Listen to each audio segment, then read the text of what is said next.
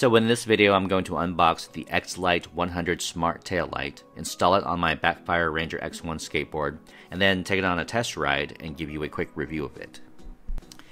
So what's the difference between this and, say, a shred light, which every e-skater probably has, myself included?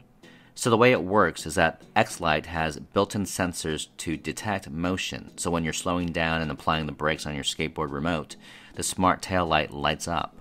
You also don't need to turn it on or off each time you ride. And if you set the light to auto, it automatically turns on and off, which I think is super convenient.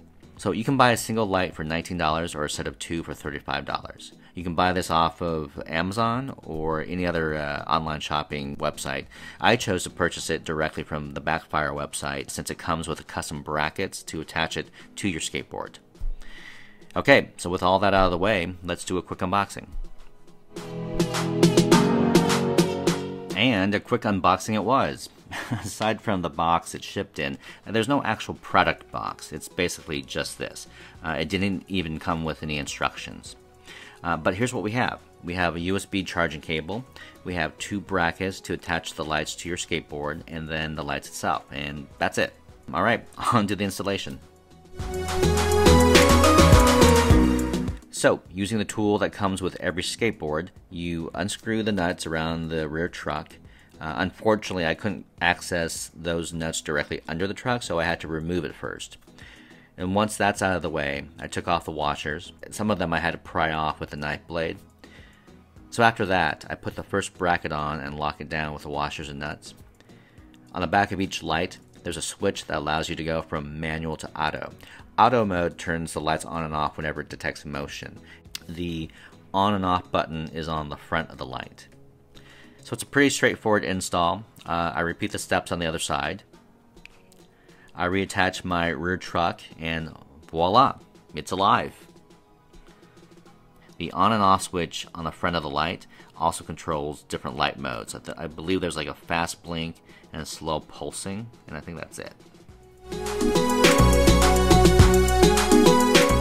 Okay, we're gonna take the X1 out for a test ride. And right off the bat, you see I just touched it and the lights turned on automatically. Alright, let's take this bad boy out.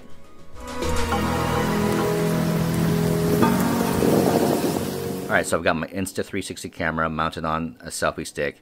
I'm riding through my neighborhood right now. Right off the bat, you can see like one light goes on and the next light will go on just kind of intermittently as well. There doesn't seem to be any rhyme or reason to it. At least not that I can tell. And then with my first brake test coming up, it doesn't seem to work. You see right here. I come to a full stop and like one light goes on, but the other light does not. So then the second time I brake, both lights go on. That seemed to work. But I don't know why.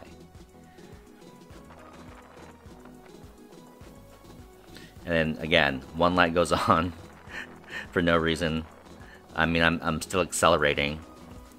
I don't know if it senses like turns or not, because it didn't come with any direction, so I don't know what's going on actually with these lights. And now both lights go on, and I don't know why. It seems pretty random to me. So here, my final brake test, both lights seem to come on. So I hop off my board and see for myself what's going on. As you can see here, I do a few tests, and it all seems to work consistently. I don't know what's going on. So one thing that occurs to me is perhaps it was too bright out when I tested it.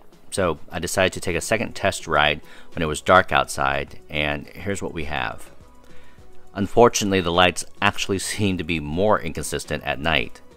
You'll see in the following braking demos where it just doesn't seem to be working at all. I'm not sure what's going on, but I think these lights they're just not great.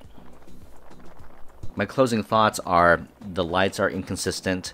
They're not super expensive, so you get what you pay for. I think the nice thing about these lights that are slightly better than the shred lights is that they just automatically turn on.